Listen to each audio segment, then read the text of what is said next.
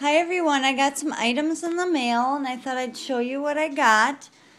I ordered some more brushes and I ordered these. They came from China. And these took a long time to get here. But that was expected because even in their description they said it would be a while, and that was fine. But I wanted some really super thin brushes. And this is a longer, thinner one.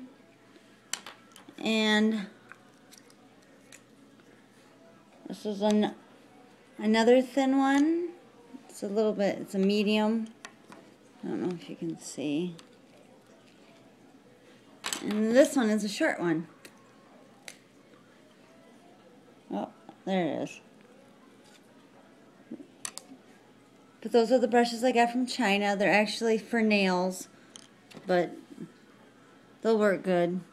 Finest synthetic, and they're from Germany, but they came from China. And from Dolls So Real, I got some more cable ties, and I got some eyes. They had eyes that were pretty reasonably priced, so I decided to get these just to see if I would like them, and they do look pretty good. I believe these were the Creole Blue, and they're a little brighter than I expected, but that's okay. I'll still use them. And I got these candy molds. This one is turtles. Let's see. There we go. This is sand dollars. And these are seashells. And I won't be using these for candy. I'll be using these for soaps. And then at Goodwill, I got this cute Build-A-Bear puppy. And I didn't know this. My daughter was actually the one who found it. But if you squeeze his leg, he barks.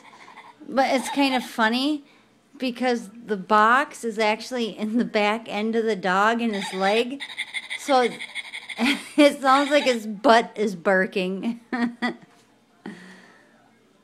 But it's a Build-A-Bear puppy. And then I found another soap supplier that I thought I'd try out. This is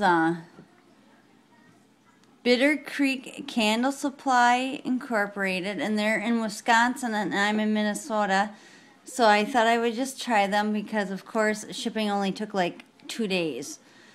And so I got baby powder fragrance, and then I got these blanks. These are air freshener blanks, and what I thought I could do is I thought I could try and make something similar to Wonder Wafers. So I got a package of them. There's the blanks. And then you put the fragrance on them.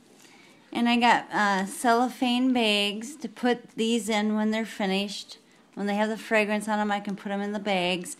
And they're the bags that are used to properly store fragrances so they don't lose their potency. And I got some coloring. I got green, and this is a different kind of coloring. I usually use like oxides or something similar to that. It's in a powdered form, but this is actually a gel. So I just thought I would try that. And they gave me a free sample of a fragrance. It's actually called Log Cabin, and I did smell it. I do not like it.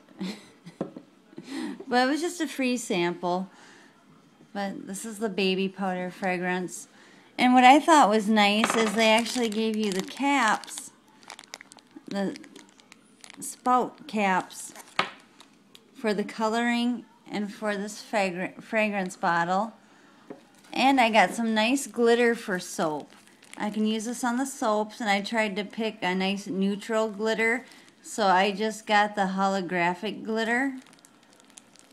And it's really tiny, so that'll work good in soaps. It's cosmetic grade. So that's what I got in the mail today. Items to try to make something similar to Wonder Wafers. Some new paint brushes. cable ties and eyes, candy molds, and a puppy that barks from his butt. Let's see, let's make them. Thanks for watching. Bye.